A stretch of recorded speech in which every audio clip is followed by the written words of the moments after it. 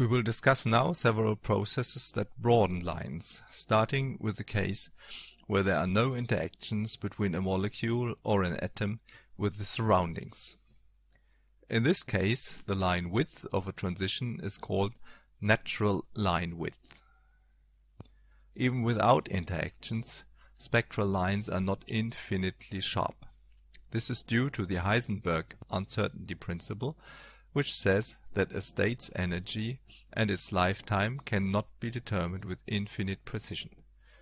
The product of the energy uncertainty delta E and lifetime tau is larger or equal than h bar, which is Planck's constant divided by 2p. Only when the lifetime is infinite, the energy of a state can be determined exactly. A state with a finite lifetime tau, however, has an energy that is uncertain by delta E according to the uncertainty principle. Now I want you to think about the following question. What determines the natural line width? The energy uncertainty of the ground state or that of the excited state? Stop the video and have a go at this question.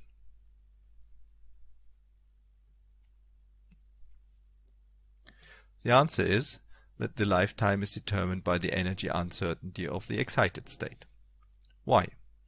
The ground state has an infinite lifetime in the absence of interactions, since it cannot undergo a spontaneous transition to a higher energy level. Therefore it has no energy uncertainty. In the presence of electromagnetic radiation, leading to induced absorption, its lifetime is finite. However, it is still longer than that of an excited state. This is because the excited state has two mechanisms to relax: via induced emission with the same probability as induced absorption, but additionally via spontaneous emission. It follows that no excited state has a precisely defined energy, and therefore that spectral lines have a finite width. This natural line width is determined by the energy uncertainty of the excited state. This is called lifetime broadening. Short-lived states give rise to broad spectral lines, while long-lived states give narrower spectral lines. Now I have some more questions for you. Why do high-energy transitions that strongly absorb electromagnetic radiation lead to broad bands in the spectrum? And what type of broadening is lifetime broadening? Is it homogeneous or inhomogeneous? Stop the video and think about this. To answer the first question, we consider the excited state that determines the line width. Its lifetime is determined by the diverse relaxation processes, and we consider now only spontaneous emission as a relaxation path. We know that the probability for spontaneous emission is proportional to the probability of absorption and to nu to the power of 3, where nu is the frequency of the emitted photon, which is proportional to the energy gap between higher and lower state. High probability means short lifetime. Therefore, strongly absorbing transitions with a large energy gap give broad bands, those with small energy gap and weak absorption give narrow bands. Natural line broadening is an example for homogeneous line broadening because the probability for relaxation is the same for all molecules. Thus all molecules are affected in the same way by the lifetime broadening mechanism. The line width is therefore described by a Lorentzian line shape. Lifetime broadening is usually very small compared to other causes of broadening. Pressure broadening. Pressure broadening is a form of lifetime broadening. When particles collide, there is an exchange of energy which decreases the lifetime of an excited state. The denser the particles are packed, the more likely are collisions, and the broader will be the line of a transition.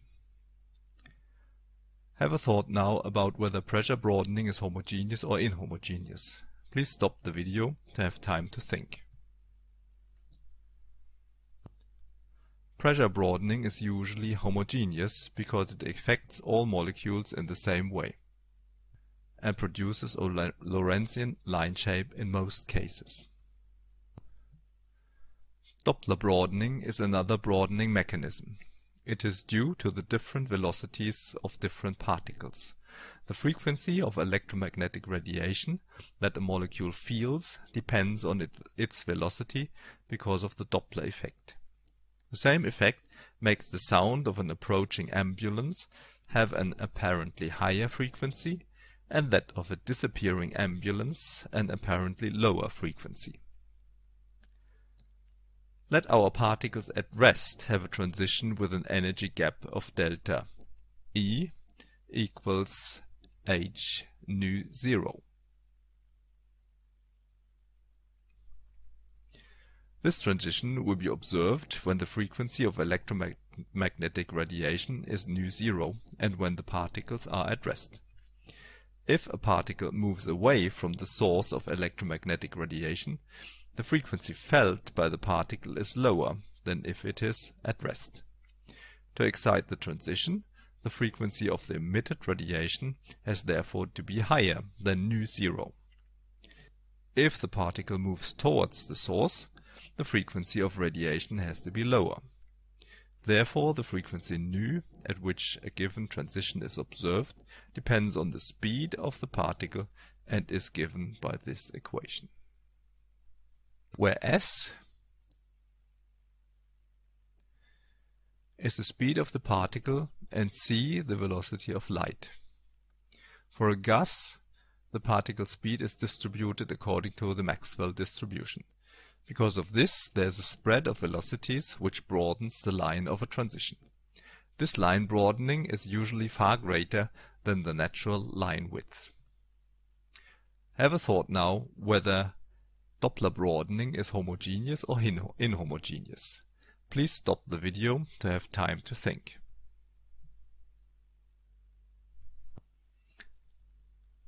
Doppler broadening is inhomogeneous. Since not all particles behave in the same way, they have different velocities. This results in a Gaussian line shape.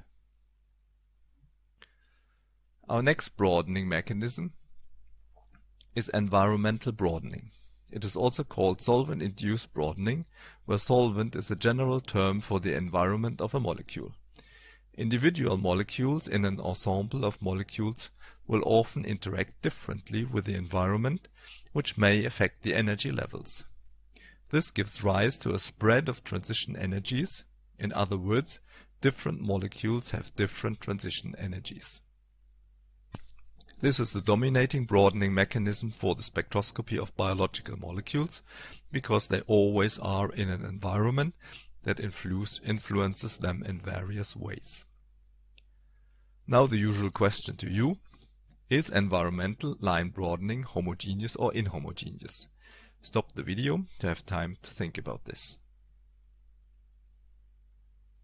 The line broadening is inhomogeneous because different molecules have different transition energies. Each single molecule gives rise to a Lorentzian line shape, but because of the spread of transition energies, the central frequencies differ for different molecules. If all Lorentz lines of the different molecules are summed up, the resultant line shape is Gaussian.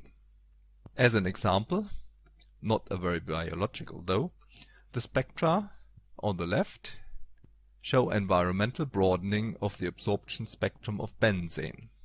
In the gas phase, the UV spectral clearly shows several absorption bands.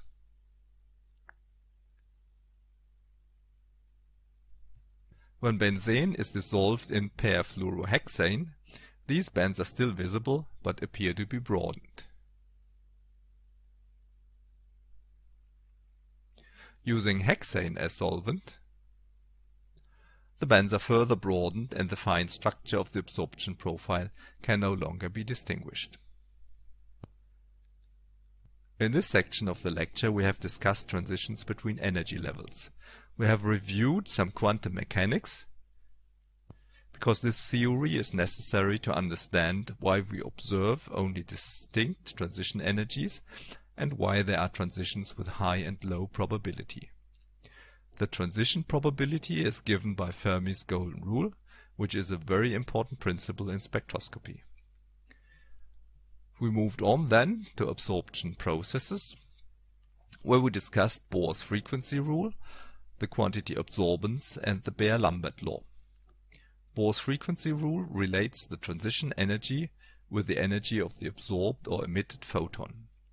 The quantity absorbance measures whether the absorption is strong or weak, and the Beer-Lambert law relates absorbance to the concentration of the absorbing molecules and a molecular property called absorption coefficient. Then we encountered several relaxation mechanisms: non-radiative relaxation, stimulated emission, and spontaneous emission. Eventually, we looked into mechanisms that determine the bandwidth in absorption or emission spectra. There are two types, homogeneous and inhomogeneous broadening, which give Lorentzian and Gaussian line shapes, respectively. For biological spectroscopists, environmental broadening is the most relevant mechanism. It is inhomogeneous and leads to Gaussian line shapes.